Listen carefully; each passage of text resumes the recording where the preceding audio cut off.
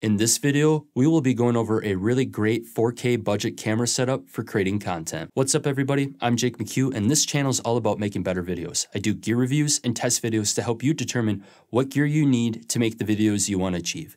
If that's something that may interest you, consider hitting the subscribe button down below. The setup I'm talking about in this video is the Panasonic G85 with a 2-lens kit that will cover you for most situations. Like most of my videos, I will be mentioning a lot of products throughout and I will have all those linked down in the description below, and those links will be affiliated, which means I will receive a commission at no extra cost to you. Now this setup could go a few different ways, but more on this in a little bit. The G85 can be found on the used market now for around $500 to $550 and sometimes as low as $450. The reason for this camera in particular is because it's a great value for the money. It has many video friendly features along with great IBIS, which is important for handheld shooting or vlogging. The first setup is more of a studio setup with 2 prime lenses, and for the first one we have the tiny 14mm f2.5 pancake lens, and this usually can be found used on eBay for around $120. This lens will cover us for our talking head shots like this right here, but it'll also be awesome for vlogging because of its super small size. You easily could fit this lens in a pocket and it keeps your camera nice and compact and light for when shooting on the go. The next lens is going to be the Panasonic 25mm f1.7, and this one can be had for $150 brand new. This will be our go-to lens for when shooting our B-roll due to the fact of its shallow depth of field and in low light situations with its faster aperture. Now it's time to move on to audio, and to stay in line with our budget, we are going to go with the Rode Videomicro, which is a very awesome mic for the money, coming in at around $60. If you want to go with something even cheaper, then I would recommend the Movo VXR10, which is $40, and I actually did a video comparing the Rode and the Movo, which you can find in the corner, in the cards, and down in the description below. To improve our audio even a little bit more, we're going to use a cheap microphone stand to boom our mic overhead out of frame. The key to good audio is getting the microphone as close as possible to our subject, and this allows us to do it at an affordable price. The only other accessories we need are a 5/8 to 1/4-20 adapter to mount our microphone to the mic stand and a 3.5mm extension cable so we can plug our mic into our camera. We are now testing this exact setup here so you can see how it looks and sounds, and to be honest, for the money, it doesn't look too bad. And the nice thing is that it's a very compact setup,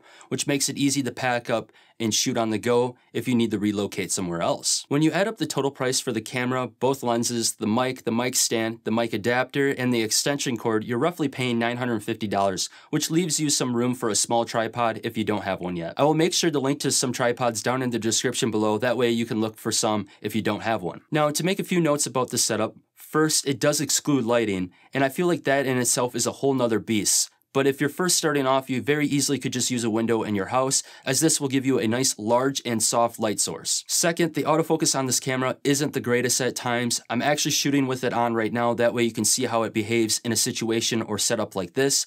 But most of the time with Panasonic cameras, I prefer to shoot in manual focus due to the fact that their autofocus system isn't quite there yet compared to other brands. Make sure to let me know what you think of how this shot looks and all the B-roll clips that you saw shot with this camera setup here down in the comments below. The second setup is going to be for a more run and gun or vlogging situation. To do this, we're actually going to go with the kit lens that comes with this camera, and again with the 25mm prime. The kit lens is actually pretty good and will have better stabilization with dual IS and has more versatility, but it lacks the fixed aperture, which is preferred for video use. With the 12 to 60mm, you roughly get a 24 to 120mm full frame equivalent, which is great for when on the go and you need the range. And for dual IS, this is where IBIS from the camera and the stabilization from the lens work together to give you the smoothest footage possible when shooting handheld, and I will show you this in a little bit. Again, the 25mm will be for our B-roll shots when we want the shallower depth of field, and for low light when we need the faster aperture as well. For audio, you easily can just use one of the 2 mics that I mentioned before once again,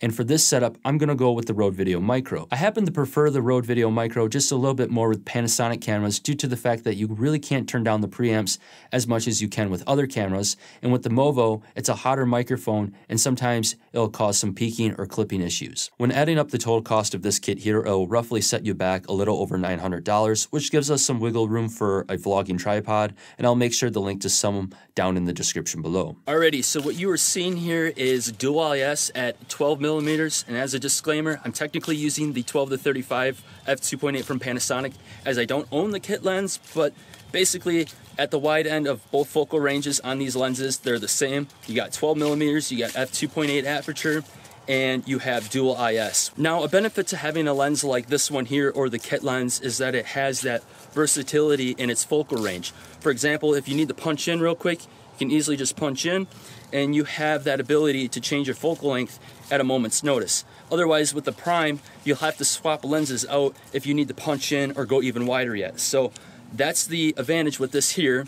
Usually primes are a little bit sharper, but I found that with even the kit lens and this lens here, the 12 to 35, you really don't have to worry about sharpness. Both are great lenses, and the main thing is that dual IS, giving you that really, really nice smooth footage. So let's try the 14mm next. Alrighty, so what you are seeing now is the 14mm f2.5 pancake lens, and this lens here does not have any image stabilization. So all the stabilization is done being with the sensor on the G85. So the footage probably will be a little bit more shaky, but I want to know what your guys' thoughts are down in the comments below. Is it good enough? Is it not? Now with the 14mm, it's a little tighter than 12, and then because of that, I took my tabletop tripod and extended it as far away as I can, so that way we have a little bit wider of a view. It's a little bit tighter, but you can make it work. Now this lens is a little bit nicer to shoot with due to the fact that it's super tiny. So it's nice and light. It's basically a body cap on the camera body here, and it makes it really nice and easy to shoot with, and your arm doesn't get as tired when you're vlogging like this. What it lacks though is that stable footage that you would get with dual IS with the other lenses, and you're stuck with that fixed focal length. So there is pros and cons to each setup here, but you have to find what works best for you. This is really fun due to the fact that it's super small and compact, easy to pack around, easy to take anywhere on the go, and it's very light. Make sure to let me know down in the comments below what you think between the two lenses. Can you vlog with this lens? Is it too shaky, or is it good enough? And is the other, with using dual IS, really that great? So make sure to let me know. I'm sorry about stepping on all the leaves.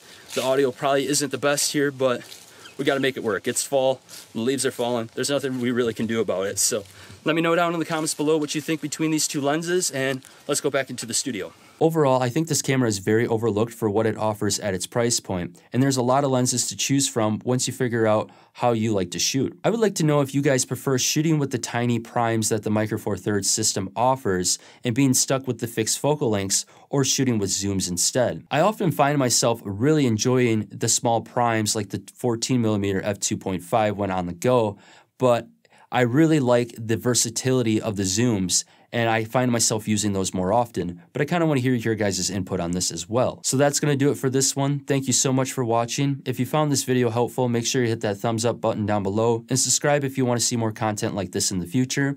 And last but not least, I will catch you guys in the next video. Peace.